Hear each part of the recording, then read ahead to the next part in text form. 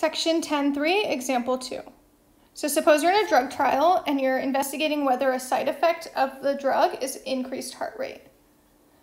And so we have a table below. So within our group, it looks like we had 105 people. It looks like we had 50 people take the drug, 55 people take the placebo, and then we just recorded if their heart rate was increased or not. And that will help us figure out if it's a side effect. So if it's a side effect, that means it's dependent.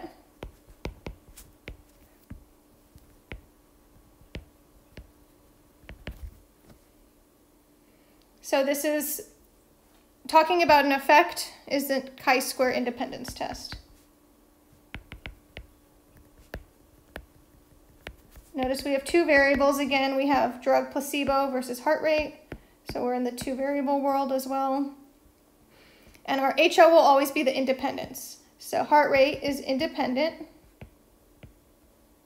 of the drug, meaning the drug has no effect on heart rate. Or heart rate is dependent of the drug treatment, so there is an effect. So this is how we can check if like a drug causes any side effects. And we'd have to look at a sample, right? How close is the sample to the independent numbers or not? Is it just a little bit different or is it a lot different? So we're going to do 5% significance and then we'll start talking about that formula. So for step 3, we're going to do this on the table above. So let's find those expected values. So we're going to do row times column all over total. So my first one will be 50 times 66 over 105. My second one will then be, I'm going to go to the right. So right here, we'll do 50 times 39 over 105. So I'll let you calculate these without me. So then bottom left, we'll get 55 times 66 over 105.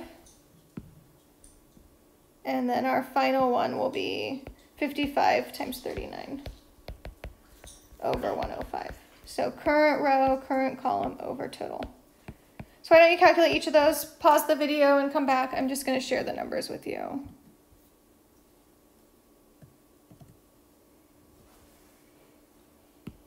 So hopefully you got the numbers. So I got, for 55 times 66 over 105, I got 31.43. So if there's no effect, if the heart rate is not an effect or side effect, then we should have had about 31 people in the drug group who just happened to have their heart rate increased. But we had 36, so it's a tiny bit different. And if there's no effect, the no heart rate and drug group should have had 18.57, which was 50 times 39 over 105. So again, it's a little bit different, but maybe this is just random. For bottom left, I get 34.57, so placebo and increased heart rate. And then bottom right, no heart rate increase and placebo, we get 20.43. So these are the numbers that if heart rate isn't a side effect, these are the numbers we should have gotten, right? Because some people, their heart rate's just going to go up no matter what. But it should be about the same for the placebo and the drug group. So let's go ahead and find our chi-square values. So we're going to do observed, which is the top number, and expected is the bottom number. We're going to subtract, square, and divide.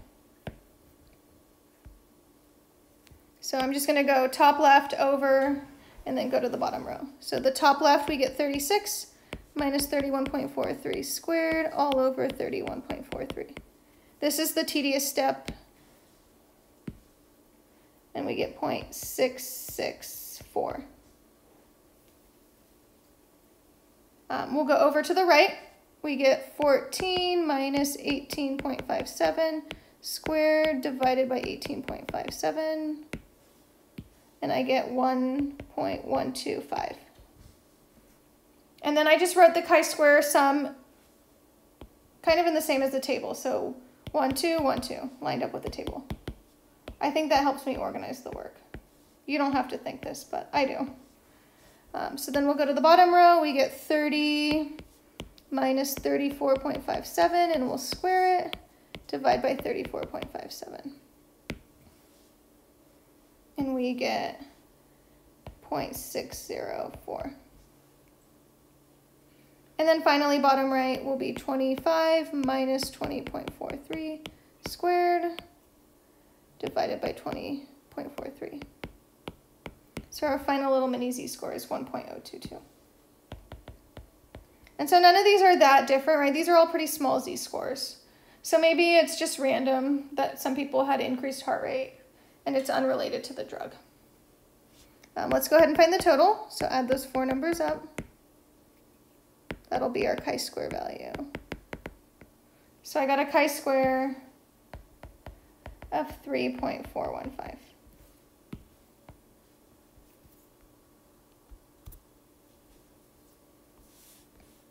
All right, so let's go ahead. Final steps get faster. That's the worst step. So we're going to find the p-value. We're on a right-skewed chi-square curve.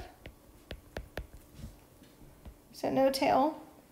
Degrees of freedom is categories minus 1, categories minus 1. So 2 minus 1 times 2 minus 1. So it's actually just 1 here. 1 times 1. So our peak is around 1, and we're going to shade past 3.415, wherever that is, just approximate. So our p-value is chi-square CDF. Lower is 3.415 up to infinity. It's a right tail test, and degrees of freedom is 1.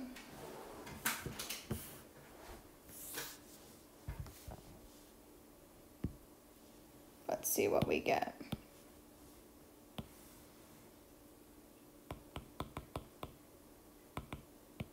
Oops.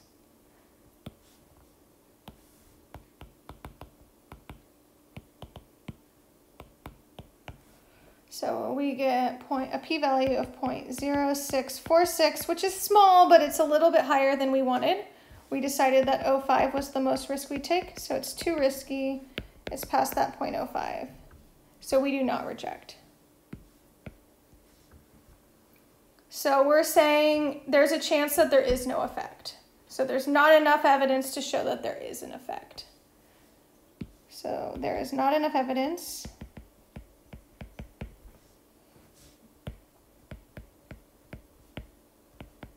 It's a little weird, right? Because small numbers or small p-values are strong. But think about p-values as really measuring risk. So that's why small is strong evidence. So since this is too risky, there's not enough evidence at 5%